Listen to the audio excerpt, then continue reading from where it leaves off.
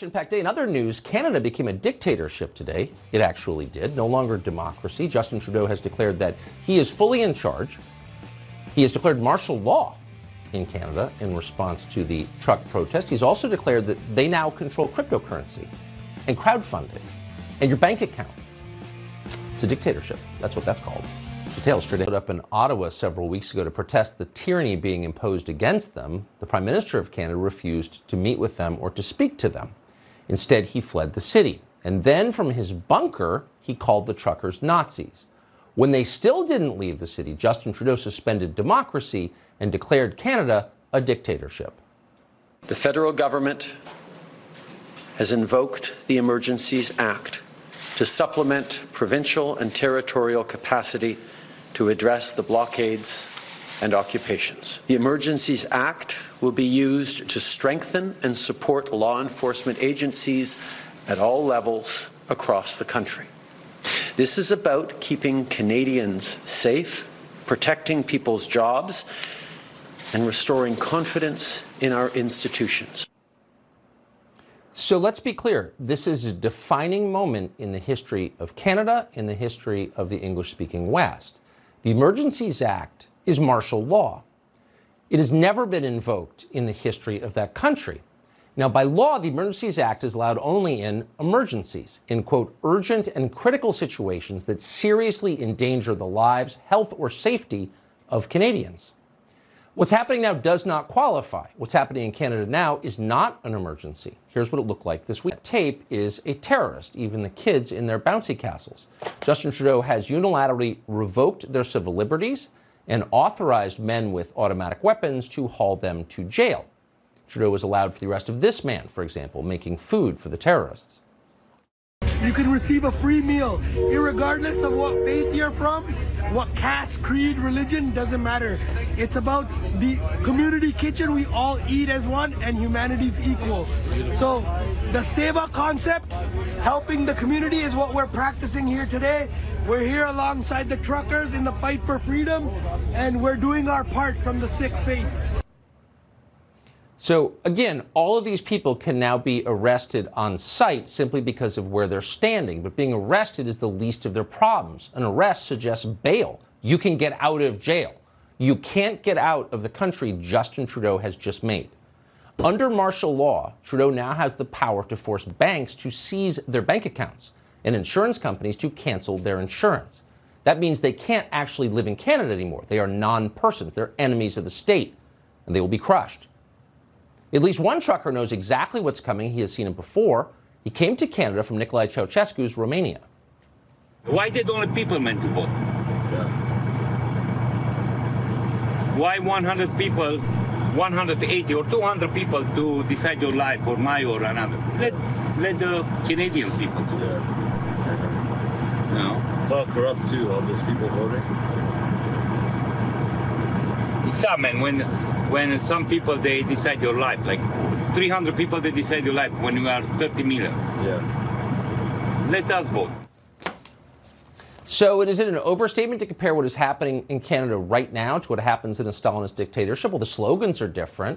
In the Eastern Bloc, they used to talk about solidarity. In Canada, they talk about diversity. But the repression is similar. Today, Canada's Deputy Prime Minister, by the way, is a former American journalist, maybe not surprisingly, announced that going forward, Justin Trudeau will regulate all crowdfunding currency under the Terrorist Financing Act. Really? So Justin Trudeau is now in charge of all of your finances. He's in charge of cryptocurrency? How does that work? And on what justification? And if that wasn't clear enough, Trudeau's minority government unilaterally just sent another $500 million to the authoritarian state of Ukraine, where the head of the rival political party is now under arrest and where opposition media has been banned. That's the country they're now in solidarity with. You can see where this is going. In fact, it's already there. Jonathan Shirley is a constitutional law scholar. He joins us tonight. Professor, thanks so much for coming on. Can you in a democracy just declare yourself king and say, I'm regulating your bank account, maybe eliminating it, freezing it, I'm regulating what you say, I'm regulating cryptocurrency? Like, where do these powers come from exactly? Well, no, this could not be more serious. The fact is that Canada does not have the history of robust free speech protections that we had in the United States. It's closer to England in that sense. But this should be chilling for every Canadian. You know, what happened to these truckers is really quite breathtaking. You know, this was an act of civil disobedience. We've had those types of acts and protests for generations. We celebrated those acts with the civil rights movement. That's what, you know, it was referenced as causing good trouble, right? It is to act peacefully but disruptive. And that has been done through the generations. You have a prime minister who declared these people insurrectionists, declared them terrorists, said they were threatening democracy itself. You have social media and the mainstream media echoing those attacks. And then, worse yet, as you noted, we have these crowdfunding sites that literally froze millions of dollars that average citizens wanted to give to support these truckers. Now, when you put all that together, you've extinguished the ability of thousands, perhaps even millions of people to express themselves through a form of civil disobedience. And according to Prime Minister Trudeau's definition, he could have shut down the civil rights movement. He could have arrested Martin Luther King. He could have arrested any number of figures that we now celebrate today as visionaries. Now, that doesn't mean that the truckers were right, and it doesn't mean that they can block bridges. They can't. But what the government has done here is really at odds with very basic human rights and civil liberties. And you really get, I mean, if they're regulating cryptocurrency, which I'm praying is not actually possible, but they're saying that they want to out loud, then, you know, that's a pre-existing priority for them to establish social and political control. I mean, that's not related to the truckers, right? Right. Well, part of the thing is you sort of stand back and go, what? I mean, you have people who are engaging in what he calls occupation. That's a form of civil disobedience.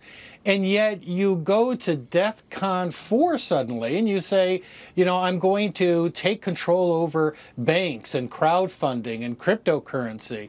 All of this is because truckers descended on their capital to object to these mandates. Now, I happen to support vaccinations. I don't necessarily agree with the truckers, but what I have in common with the truckers is free speech and association. And when someone tries to deny that to them, they deny it to us. Exactly. Jonathan Choi, the last liberal in Washington, and I mean that as a compliment. Thank you for coming on tonight. Thanks, Doug. Appreciate it.